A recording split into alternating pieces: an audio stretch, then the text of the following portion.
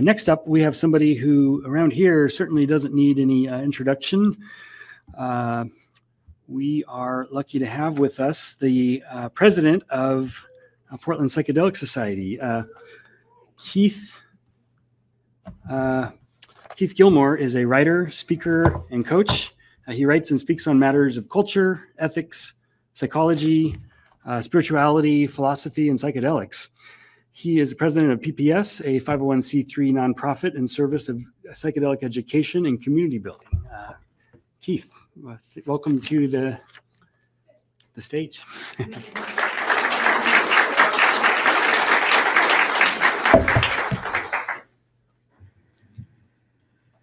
Hey, friends.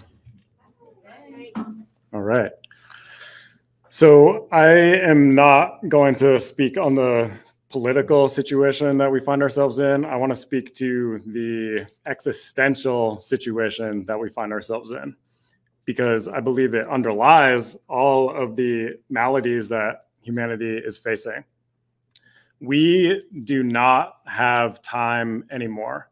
We do not have time to keep dallying around, playing politics when people's lives are being destroyed, when the political decisions that are being made are at the expense of human flourishing. We don't have time anymore. The world is on fire with sorrow. The earth and her people are crying out. We don't have time anymore. So to be faced with the situation we find ourselves in of making the stride forward and having it pulled out from underneath our feet without giving it due time to see how it transpires, it is inhumane. And what I want to speak to is how the drug crisis that the state and the country is facing, and the homelessness crisis that the state and the country and the world is facing, these are direct symptoms of the greater spiritual and existential crisis that humanity is facing. These are symptoms of the spiritual crisis. Our people are literally dying due to anemic leadership and myopic vision. It has to stop. And to be clear, I don't blame anyone. I'm not here to blame anyone. Blame is, we're all swimming in the same sea of culture that has collected the detritus of history, and these cultural systems have their own momentum. We're all in it. And to be the doctor in the cancer ward pointing their finger at someone and saying, well, you were eating Doritos and Oreos every night, so deal with it. It's not the proper stance. We have to have humility and compassion, even with people who don't know what they're talking about, like this guy, whoever that Anthony put up, the Senate Republican majority leader, who I read the little quote on his statement that said, "I am proud to be on the right side of history." Are you sure? Are you taking your medicine? It is legal in this state to take mushrooms under the Measure 109 framework. Are you taking your medicine? Are you sure? So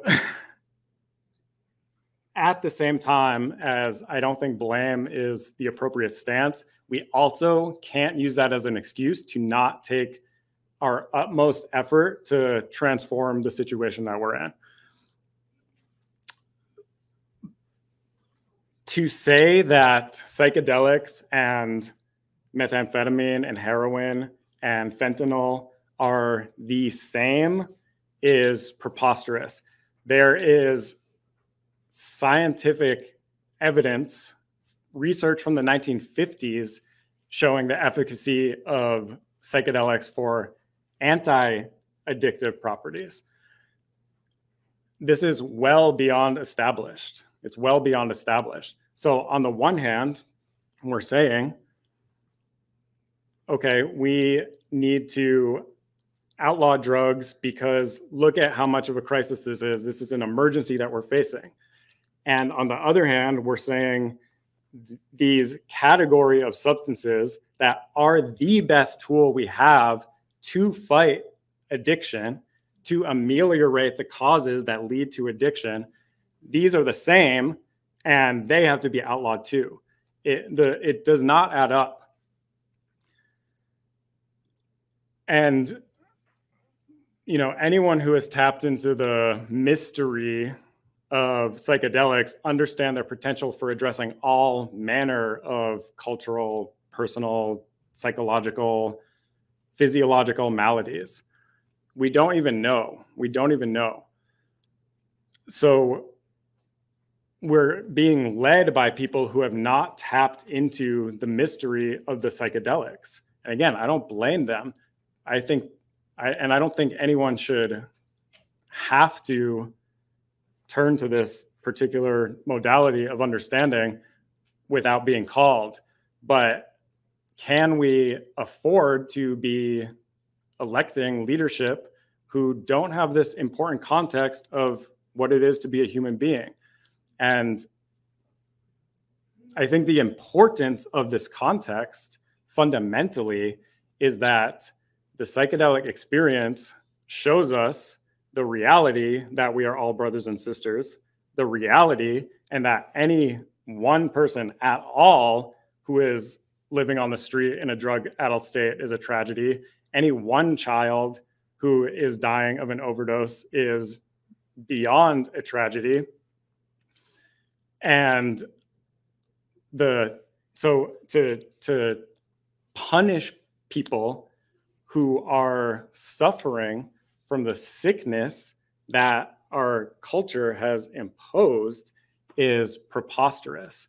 And I think that us as psychedelic people, you know, I'm kind of preaching to the choir here, but the choir's duty is to sing. That's what the choir does. So let's sing loudly because we do not have time anymore. So thank you.